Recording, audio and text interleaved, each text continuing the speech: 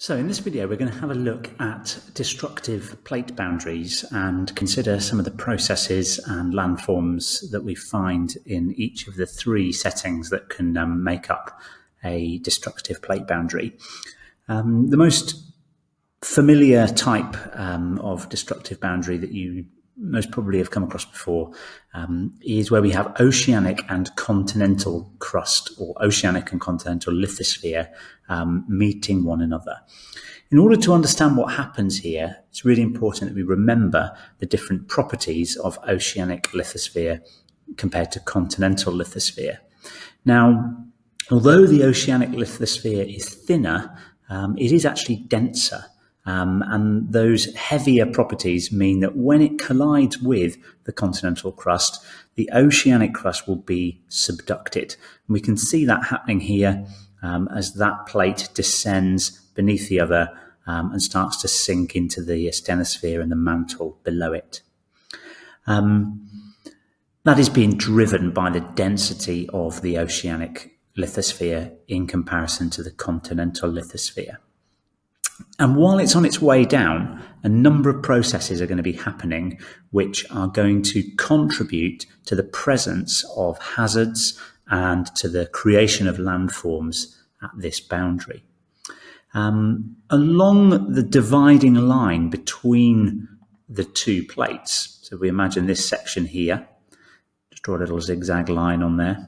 Along that section there is where we are going to have an immense amount of friction building up between the plates. Those plates are going to get locked and snagged, and they're going to be rubbing against one another. And that friction generates enormous amounts of heat and pressure. We call this area the Benioff zone. It's an area where we also find lots of earthquake activity, because that's where all those frictional forces are being created. And it's also where the upper part of the oceanic plate or oceanic lithosphere begins to melt. The whole plate doesn't melt and disappear. We can see that it carries on descending down into the mantle and doesn't melt completely until it's at a much greater depth. But the surface of that plate will begin to melt. The molten rock or magma that is created will rise towards the surface. You can see that happening on this diagram. It might collect in the magma chamber of volcanoes and then be released in a volcanic eruption. So volcanoes and earthquakes are present at this type of plate boundary.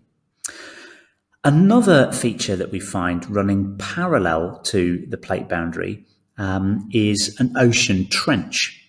This is a deeper section of the ocean formed as the oceanic lithosphere dives away beneath the continental lithosphere.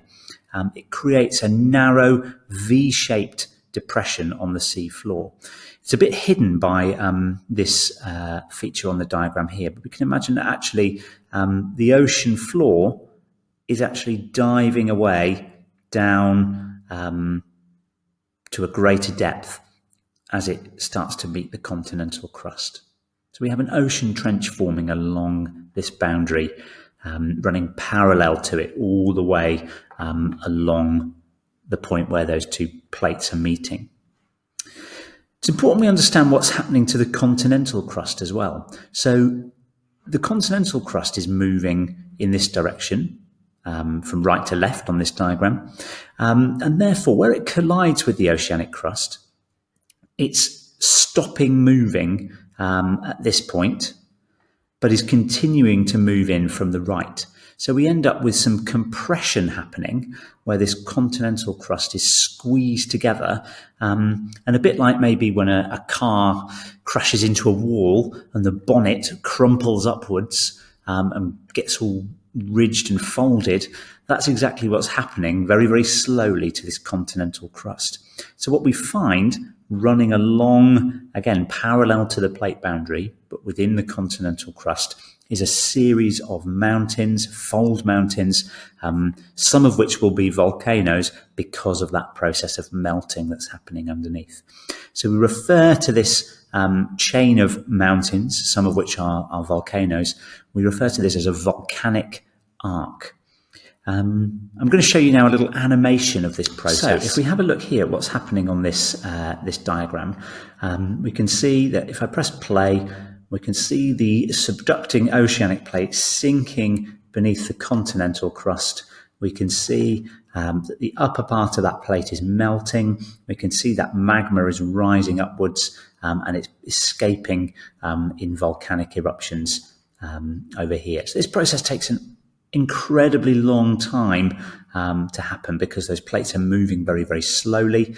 But it's leading to the presence of volcanic activity and also earthquakes along this type of boundary.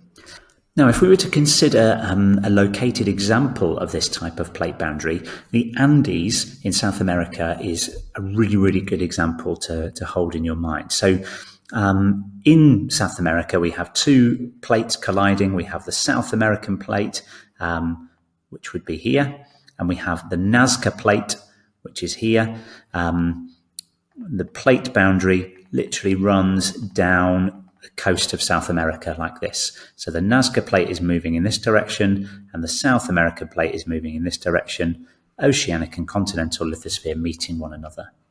As a result of that, we get an ocean trench developing down that plate boundary. In this case, the Peru-Chile trench runs right the way down the coasts of those two countries. It's up to 4,000 meters deep.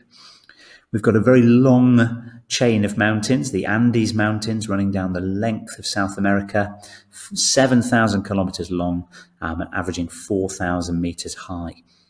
Some of those mountains are volcanoes. Two notable volcanoes are Nevada del Ruiz and Chieten. And this has been home to actually some of the largest earthquakes ever recorded. In Chile in 1960, it was a magnitude 9.6 earthquake that happened in Chile in 1960. More recently, big earthquakes, Chile in 2015, a magnitude 8, and in Ecuador in 2016 as well, a magnitude 7.8. So those forces that are building up beneath this destructive plate boundary can generate very large magnitude earthquakes. The other thing to understand as well about the eruptions of the volcanoes like Nevada del Ruiz and Chieten, they tend to be very explosive because of the andesitic magma that is created as a result of that subduction. Now, the second type of destructive plate boundary shares many similarities with that first type, but there are slightly different things going on here. What we have in this situation is a destructive boundary where we have two bits of oceanic lithosphere. So rather than one of these bits of lithosphere being continental, both of these plates, both of these bits of lithosphere here are oceanic crust. What that means is we have to think a little bit more carefully about which one is going to get subducted. When oceanic and continental crust meet one another, it's quite easy to understand that the oceanic plate will be subducted because it's heavier, more dense than the continental crust. Where we've got two bits of oceanic crust, there will still always be one that is more dense than the other. Maybe because of its age, and therefore the older plate might be colder and therefore more dense. There will always be one that subducts beneath the other. They don't both get subducted. They don't both rise up. One will still subduct beneath the other. So in a similar way to what was happening in the Andes, we can see that subduction. Again, we would have a Benioff zone here of earthquakes along that plate boundary where they are rubbing together. We'd have the melting of that plate creating magma that's rising upwards and escaping in the form of volcanic eruptions. But the difference here is that rather than getting a chain of mountains, some of which are volcanoes, we get a chain of islands, also known as an island arc.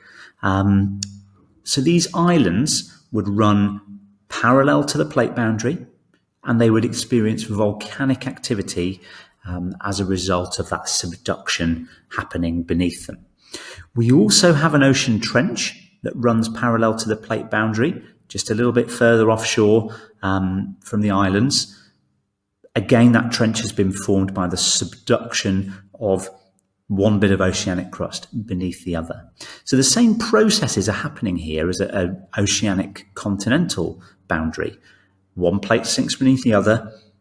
On the way down, it partially melts. It creates earthquakes through the friction and pressure.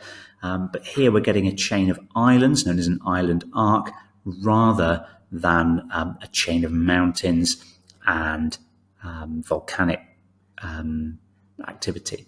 I'm going to show you a little animation now of this process in action.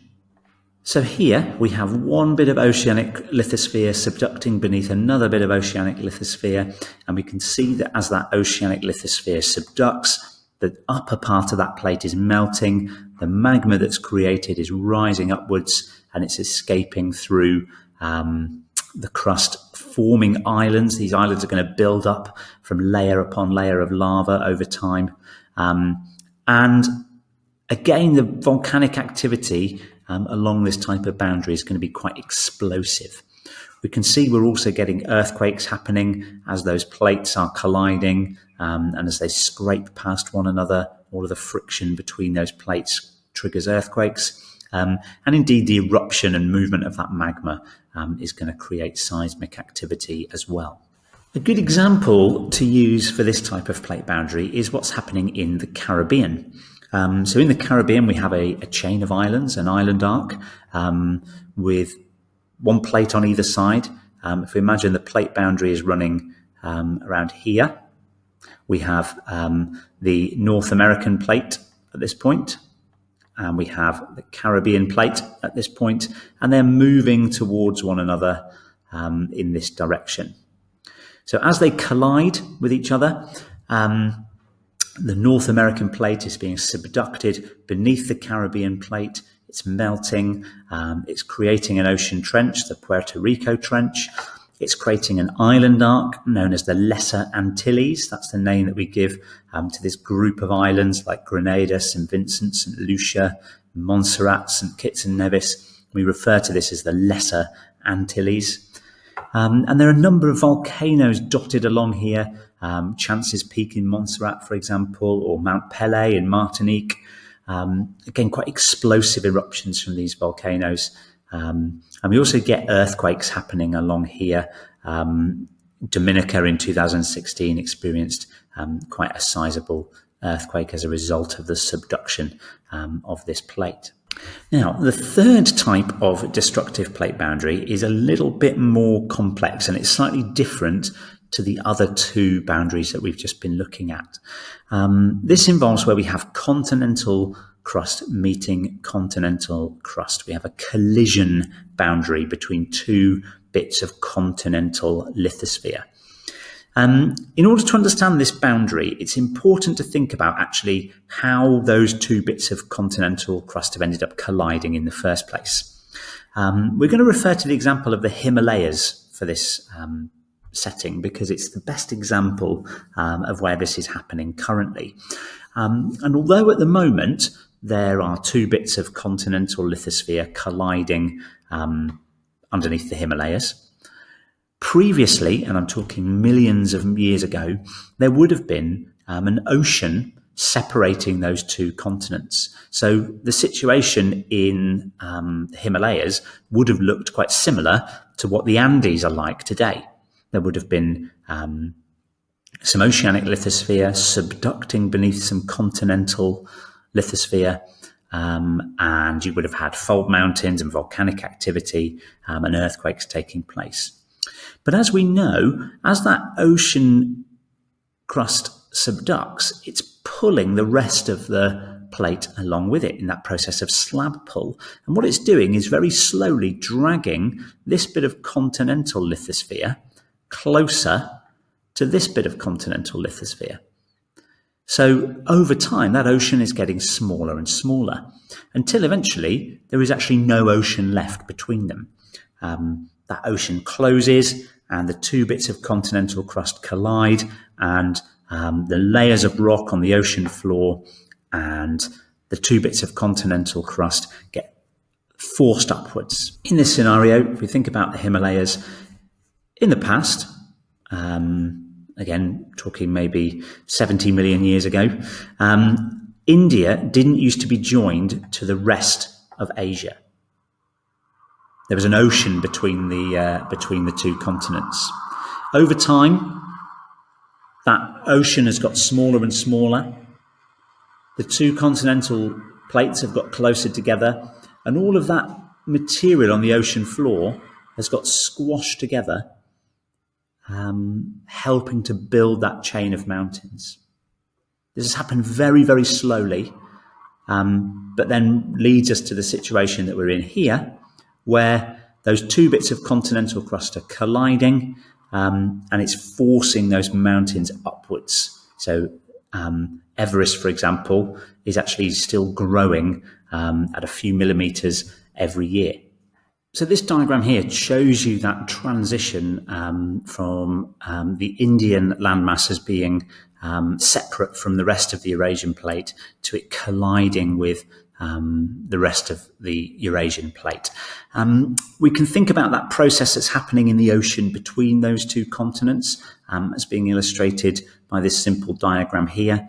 We've got a plate on either side of the ocean that's being slowly filled with sediment as rivers carry material into the sea, and that gets compressed into layers of rock.